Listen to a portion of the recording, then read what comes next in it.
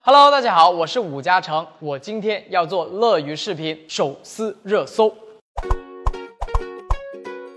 我有上过热搜吗？好像没有。搜武嘉诚相关微博。经常因为爱唠叨被嫌弃嘛，会有过程。最近在参加成人战记嘛，第1期大家都特别感谢我，就说哇小武你真的是开心果啊，化解尴尬，我都太需要你了。到现在，呵呵，每个人都嫌我吵，废话有点多，但是我控制不住。看完李宇春演唱会的感受是，3年了，春春对我的影响特别大，终于能看到他的现场，真正的去为他打 call 一次。我坐第5排，我很想站起来，我就不敢，我怕影响到其他人，有点憋，只能端庄一点，必须得再看，再去吸收多一点春春身上的知识。作为行走的中华曲库，唱一首大家都不会唱的歌。一些現在，一些從前，一些趕不盡趕不斷，總有一些卻未完。你們不可能會聽到，因為我爸很喜歡聽以前香港樂壇的歌曲，我從小就聽這種歌長大，絕對不會唱吧。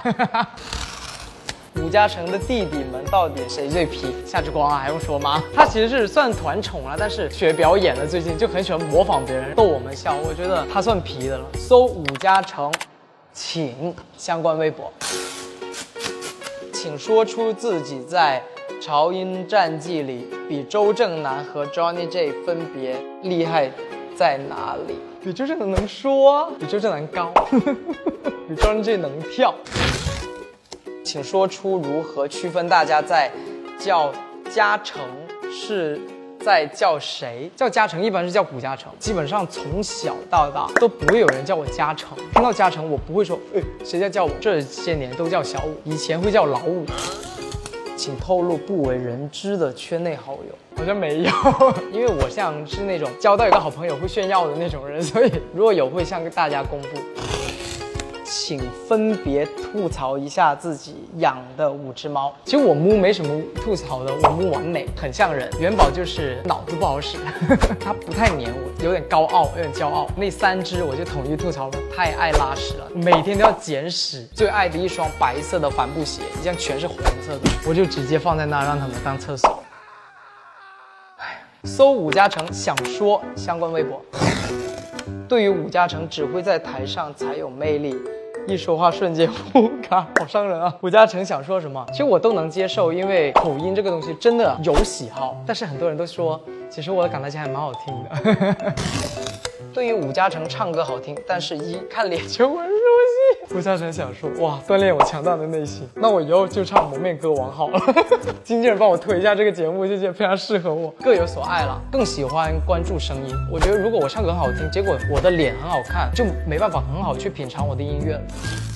好刺激啊！這個心疼武嘉誠化妝師得抹多少粉啊？武嘉誠想說，以前我不太在乎我的粉白與不白，但我最近都會叫我的化妝師白一個號，白一個號。因為《長人戰記》剛播出第1期，發現我真的很黑。對武嘉誠髮際線太高，好擔心他人到中年。我要去植髮，再見。廣東人其實普遍髮際線偏高，對於背頭這種我是很恐懼的。沒關係，現在科技挺發達的，等着吧。搜假如武嘉誠相關微博，假如被認錯成武嘉誠並索要簽名，武嘉誠會，我可以不簽嗎？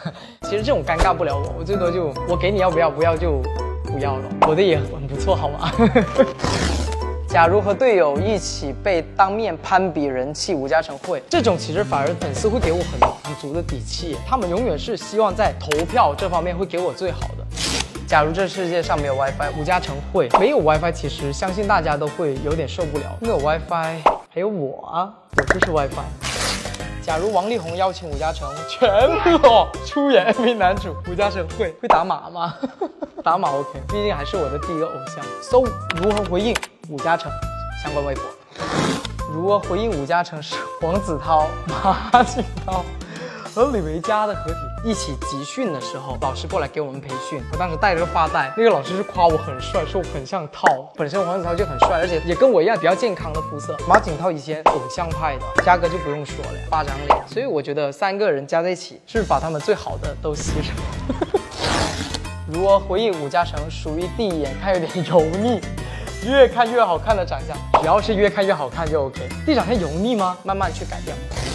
如何回应舞台上的武嘉诚是大型破音现场？也只是1次好吗？太紧张了，一开始可能会整个自信心会有点崩塌，但是我慢慢的换了一个方式去理解这个事情。其实那天破音我是内疚，粉丝可能坐几10小时火车来看我，所以后面我都会非常的谨慎加练习，这样的一个开头未见得是一个坏事。如何回应武嘉诚是个小哭宝？哎，我现在不是，真的长大很多。我很怀念当时在舞台，或者说对于什么事情都会不用经脑，我真的伤心我就哭。我觉得为热血流的泪，男子汉是可以接受的，不要矫情就 OK。我的热搜撕完了，有没有对我更加了解呢？更多精彩请关注乐鱼 video， 微信搜索新浪娱乐。